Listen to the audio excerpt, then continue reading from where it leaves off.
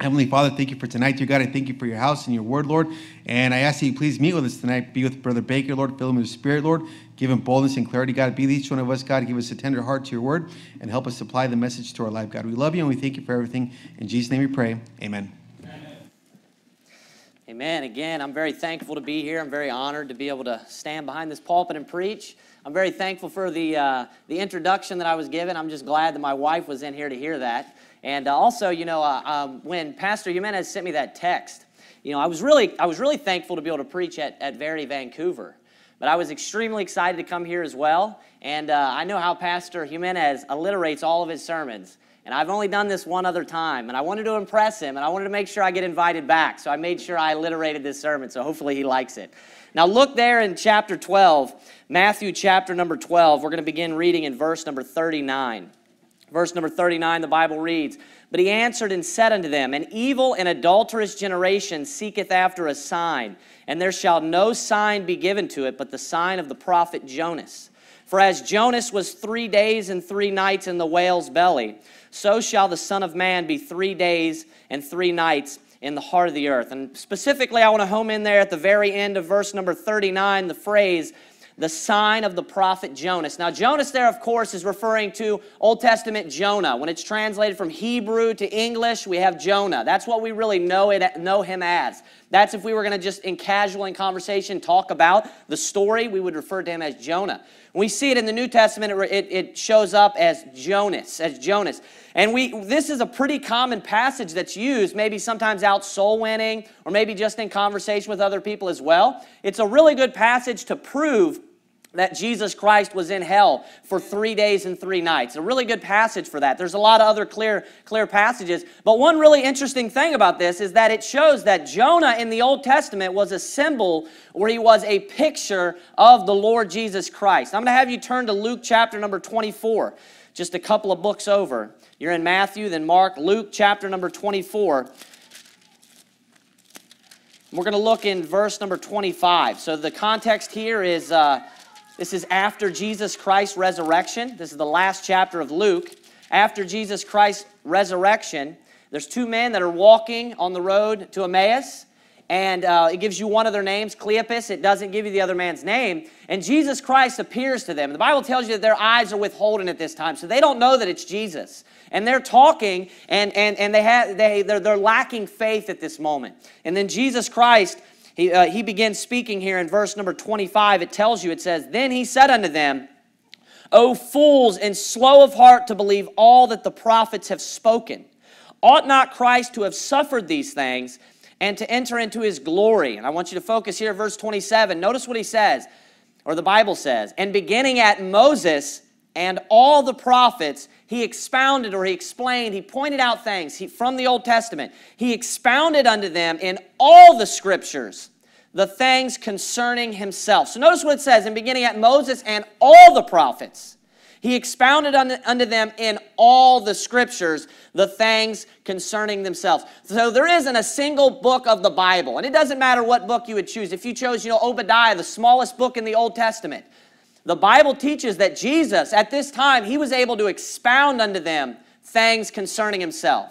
In the Old Testament, the whole Old Testament, there's something in Scripture pointing towards Jesus Christ, pointing towards the life of Jesus Christ, pointing towards the cross, the death, the burial, the resurrection of Jesus Christ. And one of the most famous Bible stories in the whole Bible is the book of Jonah, Jonah and the whale. If any child grew up, in church, that's a story that he's very familiar with. That's a story that maybe she's very familiar with. If I were to pick, some of the top 5 Bible stories that are very popular, I would probably say, Noah and the flood, right? Maybe Adam and Eve, Daniel and the den of lions. I would also for sure include in that Jonah and the whale. Now, the thing about that story is, most of the time, if you were to ask your average Christian what they knew about that story, what they knew about Jonah and about the life of Jonah and about the book of Jonah, most of them, of the Christians, would only be able to tell you one thing, and that's that he's in the whale. That's pretty much all that they would be able to tell you. Maybe some could say, hey, well, he was disobedient to God. He was given a message, and because of his disobedience, that's why he ended up in the whale. Maybe some could tell you that. But I personally believe when reading the book of Jonah that the most interesting part of the book of Jonah is not while Jonah is in the whale. I believe that the most interesting part of the book of Jonah is before Jonah was swallowed by the whale. And the title of my sermon this morning is The Sign of the Prophet Jonah. And I'm going to be going through, we're going to look at the earlier part of Jonah's life, before Jonah was swallowed by the whale. And I'm going to preach through there, chapter number 1 in the book of Jonah. I'll have you turn there, Jonah chapter number 1. The book of Jonah, it's in the Minor Prophets. Jonah chapter number 1. I'm also going to read to you from one other passage here, 2 Kings chapter number 14, verse number 25. 2 Kings chapter number 14, verse number 25.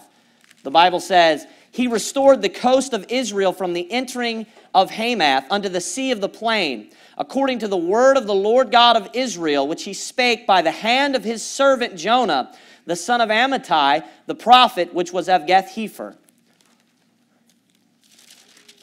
Jonah chapter number 1. Now, I read that to you just because, it's good to just know the Bible. It's good to just have education of the Bible, and that's the only time in the Old Testament, other than the book of Jonah, where Jonah is mentioned. And it's clear it's the same person. You see in Jonah chapter number 1, verse number 1, that he's the son of Amittai. You see that here also. And he's also referred to as the prophet. 7 times in the New Testament, Jonah, of the story of Jonah, of the book of Jonah, is mentioned. As I said, in the other form, it shows up as the name Jonas. There's another man named Jonas who's spoken of a couple other times, but 7 times in the New Testament. Now, right here, we're going to begin reading in Jonah chapter number 1. Verse number 1, the Bible says, Now the word of the Lord came unto Jonah, the son of Amittai, saying, Arise, go to Nineveh, that great city, and cry against it, for their wickedness is come up before me. But Jonah rose up to flee unto Tarshish from the presence of the Lord, and went down to Joppa. And he found a ship going to Tarshish, so he paid the fare thereof, and went down into it, to go with them unto Tarshish from the presence of the Lord. Now notice there in verse number 2, you see the command that's given to Jonah. That's how the book of Jonah actually starts out. It's God speaking, and he says, Arise, go to Nineveh. And he tells you why. That great city, he says, because the city is a wicked city. He says, their wickedness is come up before me. So he's given a command, and from the very beginning, we can see that Jonah was disobedient. Something that's interesting about this passage, in verse number 1 there, it says, Now the word of the Lord came unto Jonah. But then if you look in verse number 3 at the very end, it says that he fled from the presence of the Lord. So you see the word of the Lord coming to him. And what's he really fleeing from? He's fleeing from the word of God. He's fleeing from that commandment. And we know that the Bible teaches that Jesus Christ is the word, that God is the word. Right there we see also one other thing I want to point out specifically about the commandment that was given to him. Here in chapter number 1, verse number 1, when it says, Arise, go to Nineveh, that great city, it says, and cry against it. What does it mean to cry? It means to yell, right? And this in the New Testament, when Jonah is obedient and he goes, we know that from the book of Jonah. And it refers back to when Jonah was there. It says that Nineveh repented, right, of the preaching, because of the preaching of Jonah. So when Jonah went there and he was crying against that city, do you know what he was doing? He was preaching. And those two words in the Bible are synonymous, crying and preaching. The commandment is given right here where he tells him to go cry against that city. That command is given again later in chapter number 3. And do you know what he tells him that time? To preach the preaching that I bid thee. So that time he substitutes those words again. We see him tell him to cry. And we see there he tells him in the second time he gives the command that he tells him to preach. And notice it's not a positive message. He's going there to preach against that city. It's because of the wickedness of that city. He's going there to warn that city. And the message that he brings is yet 40 days and Nineveh is going to be overthrown. 40 days and Nineveh is going to be overthrown. You know what's very interesting about Jonah and about the decision that he made to be disobedient here? Is that later on, Jonah's having a conversation with God. And Jonah says that Jonah knew that if he went there and he preached, God's word and they repented, that God would spare them. Jonah chose to not go anyways. Jonah said he wasn't going to go. And that's my first point, is the disobedience of Jonah. And how selfish Jonah had to be to know. The Bible tells you there was 120,000 people in that city. And he knew if I go there and I preach God's word, I preach God's word and they do repent, that I know that God would spare them. How selfish did Jonah have to be? Amen.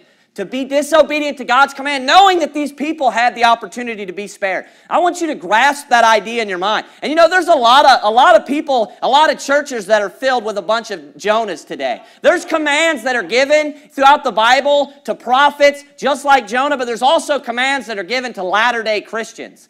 And that's, go ye therefore into all the world and preach the gospel to every creature. And these churches are filled with pastors and Christians that are in the same state that Jonah was in. You know what that is? A state of disobedience. And you know the reason why Jonah didn't go? Because he was selfish. Do you know the reason why all these Christians and all these churches aren't going out and they're not preaching the gospel? Is because they're selfish. They don't care whether Nineveh is destroyed. They don't care whether their city goes to hell. They don't care. You know, the churches that are in all the major cities of California, Los Angeles, San Diego, you know, God doesn't want these cities to be destroyed. God wants to spare them. You know, you have San Francisco. Maybe God does want that one to be destroyed. I don't know. But you have all these cities all across California, right?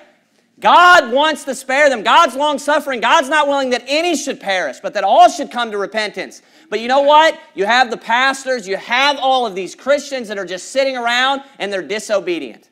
Why are they disobedient? Because they're selfish. That's why. They're disobedient because they're selfish. And you know, it's funny that in this area, if you'd say in Sacramento, you know, all of the people, all of the pastors, all of the churches that came out against Verity Baptist Church when all of that went on and came out against Pastor Jimenez, it's funny that these people that stood on the side of the Sodomites, or they stood on the side of the world, what's the reason? Because we're loving, they'll say, and you're not. These are the same Christians that aren't going soul winning. The exact same Christians. Now, you can tell me that you love people until you're stinking blue in the face. If you never go soul winning, I don't believe you. I don't care what you say. And you can tell me over and over and over again. If you're just going to sit on your lazy butt and not go out soul winning weekly, not show up to church when the church is meeting, I don't believe you. You know how to tell whether somebody loves people? You know how to tell whether somebody cares that there's souls that are dying and going to hell? That they're doing something about it. That they're actually going out and they're preaching to Nineveh. They're preaching, you know, that which God has bidden us to preach. God bade us to preach. They're going out and they're preaching God's word. Not only Jonah's disobedience, keep looking there in Jonah chapter number 1. We'll start reading again. Verse number 4, it says, "But the Lord sent out a great wind into the sea, and there was a mighty tempest in the sea, so that the ship was like to be broken. Then the mariners were afraid and cried every man unto his God and cast forth the wares that were in the ship into the sea to lighten it of them. But Jonah was gone down into the sides of the ship, and he lay and was fast asleep." Now, first thing I want to point out is notice that this storm was not just a storm that just arose, you know, of nature, just because of science. The Bible says there in verse number 4, it says, "But the Lord sent out a great wind." It says the Lord sent out a great wind. You know what that tells me is that if you're going to blatantly be disobedient with God, you're not just going to get away with it. If you're a Christian, you're a saved Christian, and you choose to be disobedient to God's commands, you choose, like in context here, not to preach God's word. You choose not to be obedient to the statutes and the laws of God. And you may think, hey, you know, God's commands are just so restrictive. God's commands just oppress me and they hold me back and I can't have any fun. God's going to make sure you don't have fun. God will send great storms in your life if you want to be disobedient to His commands. God will send problems and trouble in your life if you want to be disobedient to God's commands. Another thing I want to point out about this, again, Jonah's selfishness in verse number 5. So you have, it says, "Then the mariners were afraid and cried every man unto his God." So are these Christians? These aren't saved people. And look where Jonah is. "And cast forth the wares that were in the ship into the sea to lighten it of them." Watch this. "But Jonah was gone down into the sides of the ship, and he lay and was fast asleep." These are clearly the mariners, the people, the fishermen, the people that are on the ship. They're clearly unsaved. And Jonah doesn't care at all. Jonah's just trying to do his own thing. Jonah just wants to go on a vacation, you know, to Tarshish. That's all he's worried about. And there's unsaved people. So even though he was disobedient to his specific mission that he was given, he could have at least went and gave the gospel to these men. But he didn't care because he was selfish. The second thing I want to point out is Jonah's depression. Something people do oftentimes when they're depressed is they sleep. And they can sleep through anything. The reason why I say that, if you turn over to Jonah chapter number 4, look at verse number 3. Jonah chapter number 4, verse number 3. Jonah speaking to God, he says, "Therefore now, O Lord, take, I beseech thee." That's like saying, I beg you. "I beseech thee my life from me, for it is better for me to die than to live." A person that doesn't want to live anymore is not a happy person. That's a sad person. That's a depressed person. And just to prove that he's not just saying this to God and he doesn't mean it, look at verse number 8. It says, "And it came to pass when the sun did arise that God prepared a vehement east wind, and the sun beat upon the head of Jonah that he fainted and wished in himself to die and said, it is better for me to die than to live." Jonah wants to die. Do you know what type of person, you know what type of person ends up committing suicide or wishes that they would die? A depressed person. Do you know what types of people are depressed? Selfish people. Those are the types of people that live depressed lives. You know who sleeps all the time? Depressed people. Do you know what's very interesting is this phrase right here is only found, a similar phrase, one other time. And it's in 1 Kings chapter number 19 with Elijah. And he says that he requested, is the way that it's worded, he requested in himself that he would die. Do you know what Elijah's doing? He's sleeping. Do you know what he does? He's sleeping, and then he wakes up and he eats, and you know what he does after that? He goes back to sleep. That's because he was depressed. And do you know why he's depressed? You know why Jonah specifically was depressed? Because he was a disobedient Christian. That's why. Because he was and here's the thing. People think like, hey, I just want to do this. This is what I want. These are things that will make me happy. God knows what will make you happy. God laid out His laws. God laid out His commands. And that's what will make you happy. You think that will make you happy. What will end up happening is you'll have pleasure just for a season. There's pleasure in sin for a season. And then you'll end up being depressed, and then God will send a storm in your life, and you'll end up destroying your life. That's what will happen. You'll end up destroying your own life through your own disobedience. God knows what will make you happy. You know the most happy people that are in our movement, that are in our churches, that are in any independent Baptist churches, are the people that live obedient lives to God's Word. Do you know those people that are the most unhappy? Disobedient Christians. They live the most miserable life of anyone I've ever met. You know why? Because they're just being afflicted constantly by God. They're having storms in their lives just constantly by God. You can look at a pattern of their life, just destroying their life repeatedly. Just repeated disobedience. Go back to Jonah chapter number 1. Jonah chapter number 1. We're going to begin reading again verse number 4. It said there, "But the Lord sent out a great wind into the sea, and there was a mighty tempest in the sea, so that the ship was like to be broken. Then the mariners were afraid and cried every man unto his God and cast forth the wares that were in the ship into the sea to lighten it of them. But Jonah was gone down into the sides of the ship, and he lay and was fast asleep. So the shipmaster came to him and said unto him, What meanest thou, O sleeper? Arise, call upon thy God, if so be that God will think upon us, that we perish not." Now keep your hand here and let's go over to Mark chapter number 4. The second book in the New Testament, within the Gospels there, Mark chapter number 4. Mark chapter number 4, and we'll begin reading in verse number 36. Mark chapter number 4. The end of the chapter there, verse number 36, the Bible reads, "And when they had sent away the multitude," referring to the disciples, "they took him even as he was in the ship. And there were also with him other little ships. And there arose a great storm of wind, and the waves beat into the ship so that it was now full. And he was in the hinder part of the ship," referring to the bottom of the ship, "asleep on a pillow. And they awake him and say unto him, Master, carest thou not that we perish?" So we can see great symbolism here between the story of Jonah where we were reading. A great storm comes about. There's a great storm in the book of Jonah, right? And where's Jonah? Jonah's down it says that he's down in the bottom of the ship. He's down in the sides of the ship. He's in the hinder part of the ship. And then we see Jesus Christ here, and Jesus is doing the same thing. Jesus is sleeping. Jesus is sleeping not because he's depressed. Jesus is sleeping because he's a very hard worker. They asked him, his disciples were asking him, "Are you crazy? You just keep working." So he got a perfect opportunity. It's nice to sleep when it's raining outside, so he went down there and he's sleeping. But you can see the symbolism here between Jonah and Jesus Christ in this story. Very, very strong symbolism. Go back to Jonah chapter number 1. Jonah chapter number 1. And you know what's interesting as well is that the language is the same. You have the ship master, right, that comes down to wake up Jonah. Then you have the disciples that come down, and they refer to him specifically as master. Not only that, Jonah was on a ship with the fishermen, right? These were experienced fishermen. You know who Jesus was on the ship with? His disciples, who were obviously fishers of men, but they were also literal fishermen. You have Simon Peter, you have Andrew, his brother, you have James and John, and they were in a partnership together. So you have a very strong symbolism, a lot of figurative, a lot of pictures there with Jesus and Jonah. So I'm going to begin reading there again in verse number 7. Look at verse number 7 in Jonah chapter number 1. It says, "And they said every one to his fellow, 'Come, and let us cast lots that we may know for whose cause this evil is upon us.'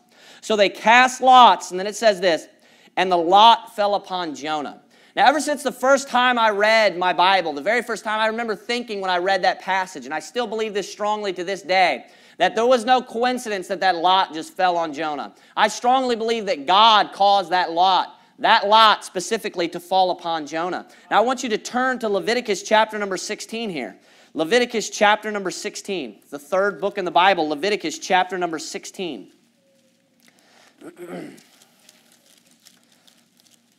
Leviticus chapter number 16, I want you to look in verse number 3.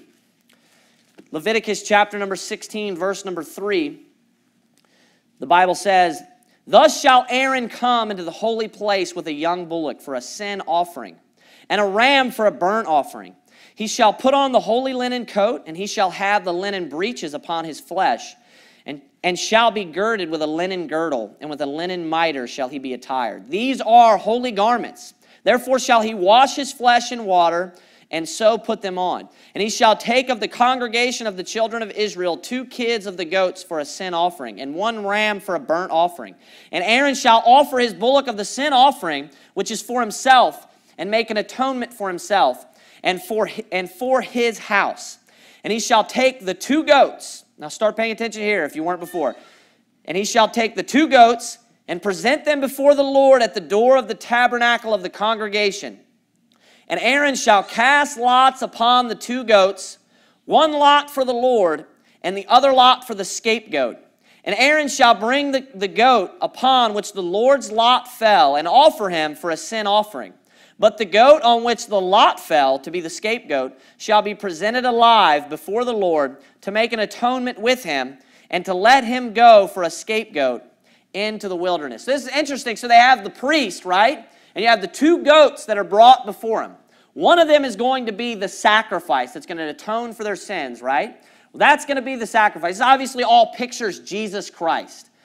Now you have the priest, you have the 2 goats that are brought, and he says that there's going to be lots that are cast. However this was done with dice or some other object, however this worked, they would cast the lots. And when a lot would fall upon, they would cast a lot, and one they considered the Lord's lot. And that lot was going to be, if it fell on a specific goat, the goat that lot fell on was going to be the goat that was to be sacrificed. That was to be the offering. That was considered the Lord's lot. Then you had the other goat, which was considered the scapegoat. And they were going to take the scapegoat, and they were just going to let the scapegoat free. Now, I've never met an independent Baptist or anyone that knows their Bible at all that doesn't know or understand that this represents Jesus Christ and Barabbas. And you have a very similar situation. You have the priest, you have Pilate.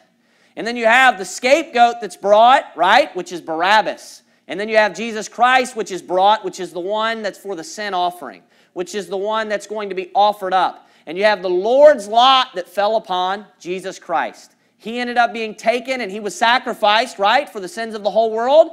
And then you have Barabbas who was let go. Just like with Jonah. You have Jonah and you have the lot that falls upon Jonah. And what's going to happen with Jonah? We're going to look at it. Go to Jonah chapter number 1. Go back to Jonah chapter number 1. Something else that's interesting is that while Jesus Christ was offered on the cross, when he was sacrificed on the cross, what did the soldiers do? Does anybody remember what the soldiers were doing? The Bible says in Matthew 27:35, "And they crucified him and parted his garments, casting lots, that it might be fulfilled, which was spoken by the prophet. They parted my garments among them, and upon my vesture did they cast lots. Look there in Jonah chapter number 1, verse number 8. Jonah chapter number 1, verse number 8. Bible says, Then said they unto him, Tell us, we pray thee, for whose cause this evil is upon us. What is thine occupation, and whence comest thou? And what is thy country, and of what people art thou? And he said unto them, I am an Hebrew, and I fear the Lord, the God of heaven, which hath made the sea and the dry land. Then were the men exceedingly afraid, and said unto him, Why hast thou done this? For the men knew that he fled from the presence of the Lord, because he had told them. Verse number 11, Then said they unto him, What shall we do unto thee, that the sea may be calm unto us? For the sea wrought, it says, and was tempestuous. So like we said, you have these heathen men that are on this boat with him. And Jonah's so selfish, Jonah doesn't take the opportunity to go give them the gospel. Or even, Jonah knows why all of this had come upon him. And he stood by why the lot was cast and everything. And he just stands by while he's putting these other people in danger and doesn't care at all. He doesn't open his mouth. He waits till that lot falls upon himself, and then they're like, It's you. And then he's got to explain himself. So now he's got himself in a situation here. He's got himself in a dichotomy where he has to, he's basically going to have to fess up and tell them. But notice that Jonah didn't come to them and he didn't tell them what was wrong. Or Jonah didn't go to them and tell them how they could be saved physically. They had to come to him and say, Hey, just like Acts 16, what must I do to be saved? Because he was selfish, that's why. Because Jonah was selfish. Look down there again, verse number 12. Verse number 12. And he said unto them, Take me up and cast me forth into the sea. So shall the sea be calm unto you, for I know that for my sake this great tempest is upon you. So first we saw Jonah's disobedience. Then we saw Jonah's depression. Then we saw the sea was waving and roaring, right? We saw Jonah's disaster. I'm not good at these alliterations. I forgot to point them out. But you guys were getting them, I hope. So you have the disobedience, you have the depression, you have the disaster. And now we see Jonah's dichotomy, and he made the right decision. Jonah had he was in the case before where he was being selfish. Jonah was being very selfish. Jonah only cared about himself. He didn't care about these heathen men. He didn't care about Nineveh, right? But now Jonah had made the right decision. He was in a dichotomy of two decisions that were very different from one another. And he fesses up. Once they pin him down, he fesses up and he tells them what they have to do to be saved, how they can be saved. Look at verse number 13. This is interesting. Nevertheless, the men rowed hard to bring it to the land, but they could not, for the sea wrought and was tempestuous against them. So you see Jonah telling them what they must do to be saved. And it's very easy, right? Just like spiritual salvation, it's very easy. Believe on the Lord Jesus Christ. But what do? Nevertheless, the men rowed hard to bring it to land. They worked very hard. Just like all the people that we knock on their door, they let you go entirely through the gospel, explain to them how easy salvation is. But they just completely reject it, and they say, I'm a good enough person. It doesn't matter how hard you work, you're not going to make it. These are fishermen. These aren't just some novice. These are men that spend their life on the water. If there's anybody who's good and who's able to make it to the other side, it would be these fishermen. But guess what? Nevertheless, it says, the men rowed hard to bring it to the land. And then it says this, but they could not. Amen. They weren't good enough. There is no one that's good enough. God requires a sacrifice. God required Jonah in this condition. God required Jonah in this situation. But they said, hey, we're going to do it anyways. And look what it says too at the end. It's funny because it says, for the sea wrought. For the sea wrought and was tempestuous against them. You know who that is? That's God. That's God working against them. Amen. There's only one way. There's only one way of salvation. Look at the next verse, verse 14. Wherefore, so because they weren't able to, they cried unto the Lord and said, we beseech thee, saying, we beg you, O Lord, we beseech thee, let us not perish for this man's life, and lay not upon us innocent blood, for thou, O Lord, hast done as it pleased thee. So they realized, I'm not good enough. I'm not a good enough, whatever. I'm not a good enough fisherman. I'm not a good enough person. And what do? They call upon the name of the Lord. We beseech thee, O Lord. We beseech thee. Let us not perish for this man's life. Look at verse number 15. Verse number 15, it says, so they took up Jonah and cast him forth into the sea. Watch this, and the sea ceased from her raging. When that lot fell upon Jonah, that lot was that Jonah was to be sacrificed. Just like Jesus Christ was the sacrifice. Not only that, something extremely interesting. Verse 14, look at that. So it says, they say, and lay not upon us innocent blood. Was Jonah innocent? Jonah was not innocent. Jonah was disobedient, and not only that, Jonah told these people specifically that he fled from the presence of the Lord. They understood that. So to apply this directly to Jonah is kind of confusing, doesn't make much sense. But if you apply it to Jesus Christ, it makes perfect sense. If you apply it to the spotless Lamb, where the Bible says that He made Him to be sin for us who knew no sin, that we might be made the righteousness of God in Him. Not only that, the Bible says that we have an high priest which cannot be touched with, we have not an high priest which cannot be touched with the feeling of our infirmities. The Bible says that He was tempted in all points like as we are, yet without sin. Jonah was not innocent, but Jesus Christ was innocent. Makes perfect sense when you can see that the parallel with Jonah and with Jesus here. Again, look there again in verse number 16. After the sea ceased from her raging, it says, then the men feared the Lord exceedingly and offered a sacrifice unto the Lord. And then it says this, and made vows. Now I want you to keep your hand here again. We're going to go back to Mark chapter number 4 where we were earlier. Mark chapter number 4.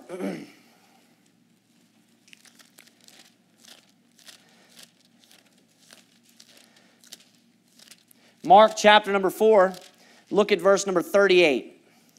Again, we'll begin reading there in verse number 38. Mark chapter number 4, verse number 38, and it says, and he was in the hinder part of the ship. Remember, that was Jesus, asleep on a pillow. And they awake him and say unto him, Master, carest thou not that we perish? Just as easily as just calling upon the name of the Lord again. It says in verse 39, and he arose and rebuked the wind and said unto the sea, Peace, be still. And the wind ceased, and there was a great calm. And he said unto them, Why are ye so fearful? How is it that ye have no faith? Now watch this. And they feared exceedingly. Just like over in Jonah, it says in verse number 16, then the men feared the Lord exceedingly. If you look there in verse number 41, you keep reading, it says, and they feared exceedingly and said one to another, What manner of man is this? Referring to Jesus, that even the wind and the sea obey him. So it's interesting, in the Old Testament, you have the men fearing the Lord exceedingly. As soon as they took Jonah and they tossed Jonah into the sea, and the water just ceased. It was obvious, like, wow, there's a God in heaven that's powerful. And then you have Jesus Christ standing upon the ship. You have Jesus Christ, He wakes up and He walks upstairs and He says, Peace, be still. You know what they did? They feared the Lord exceedingly. They feared Jesus Christ exceedingly because they were able to see that power from Jesus Christ. And He was able to speak and just cause the winds, cause the storm, cause it from being tempestuous, from working against them.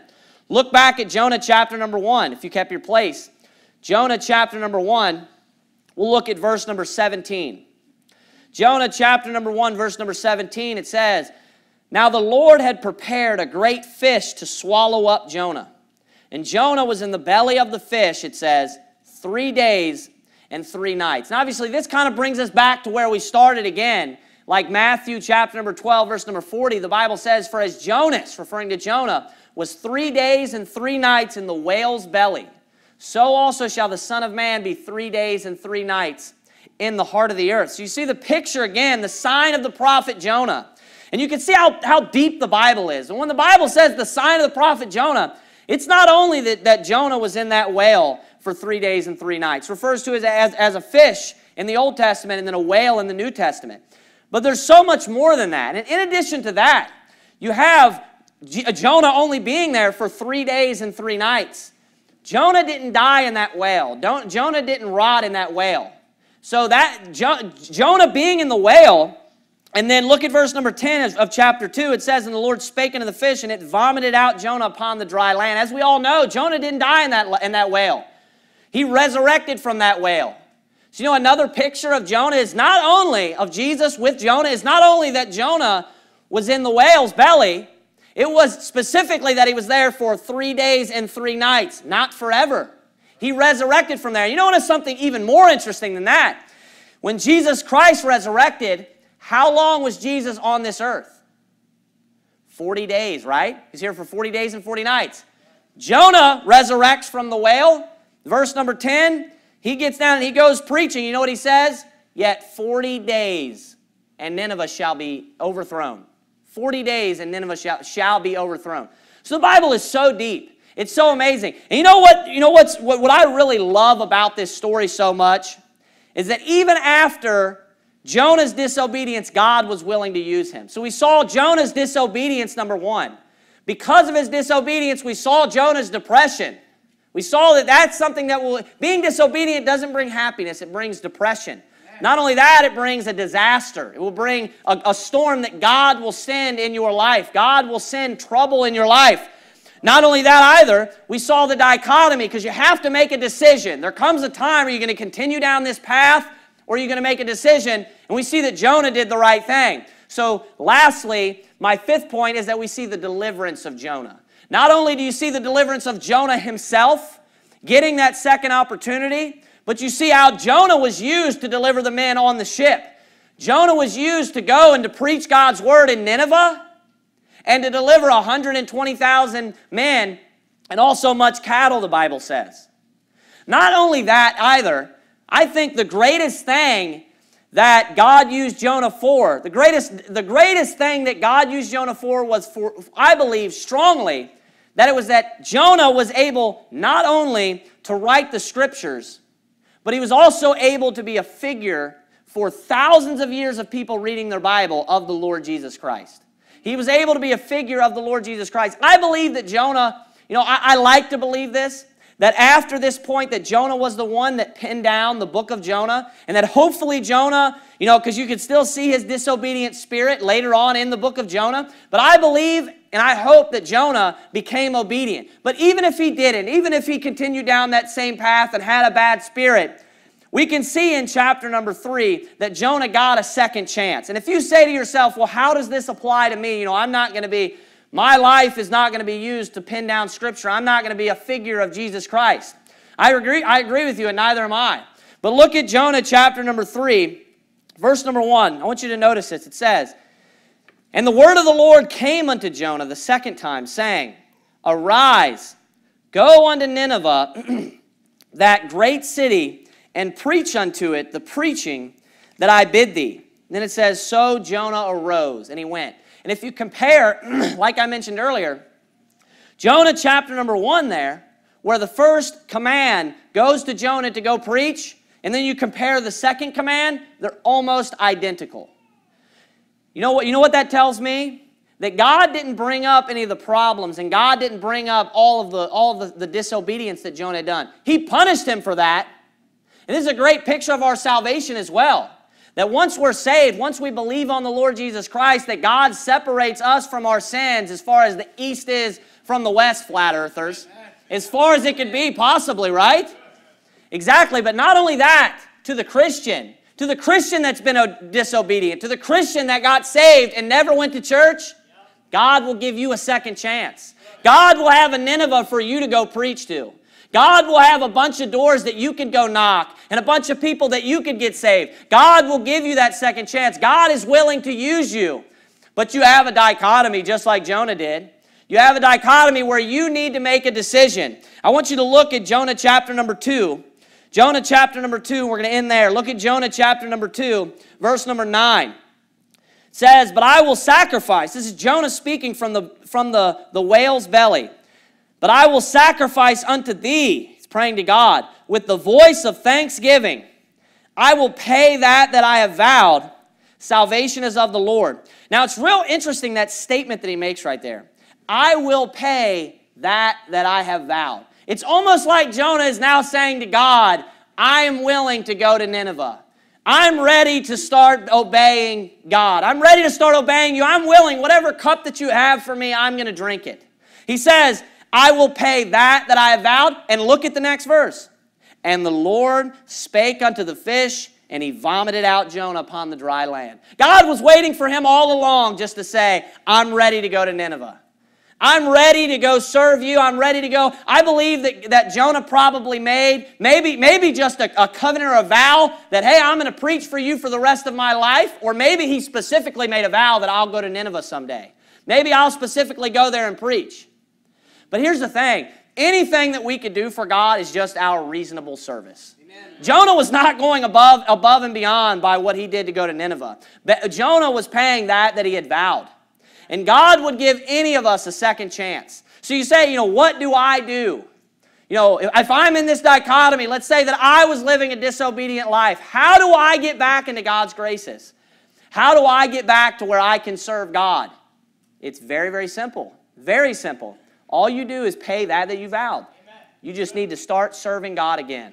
Amen. God has a Christian race that we all have our own path. We have things that God wants us to do. What you do is you get back in church if you're not in church. Amen. If you're not going soul winning today, you know what you do? You find out when the next soul winning time is, when you're off work, and you come soul winning with the church. If you haven't been praying, you know what you do tomorrow? You say, hey, I'm going to start praying every day. If you haven't been reading your Bible, do you know what you should do early tomorrow morning? Pay that you vowed. Amen. Open up your Bible early in the morning and start reading.